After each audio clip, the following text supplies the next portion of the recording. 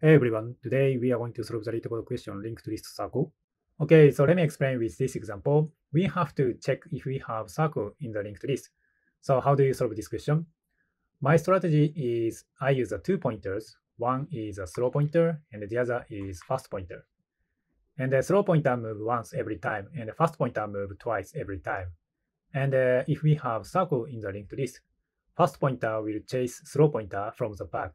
And at some point, so they meet each other. So in that case, we should return true. So let's see one by one.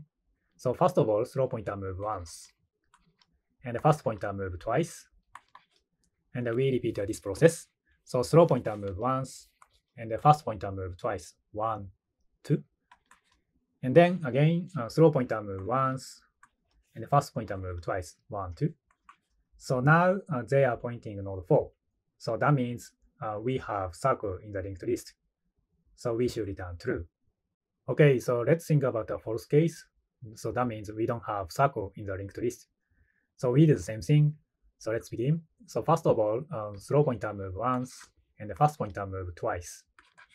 And the slow pointer move once, and the fast pointer move twice. So now fast pointer reach null, and there is no way to reach some node, right? So that means we don't have circle. So in that case, we should return true. Yeah, so that is a basic idea to solve this question. So let's jump into the code. Okay, so let's write the code. First of all, create a fast pointer with head and a slow pointer with head. And then let's go through the linked list. So while fast, so we only care about fast pointer because fast pointer move forward, right? So fast pointer is not null, and fast pointer dot next is not null. In that case, we continue.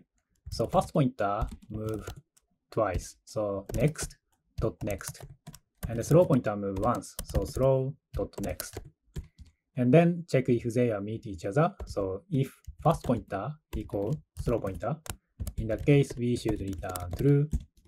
And if they don't meet each other, just return false. Yeah, so let me submit it. Yeah, looks good. And the time complexity of this solution should be order of n. And the space complexity is O1. Yeah, so that's all I have for you today. So please support me with the actions such as comment and hitting like button. I'll see you in the next question.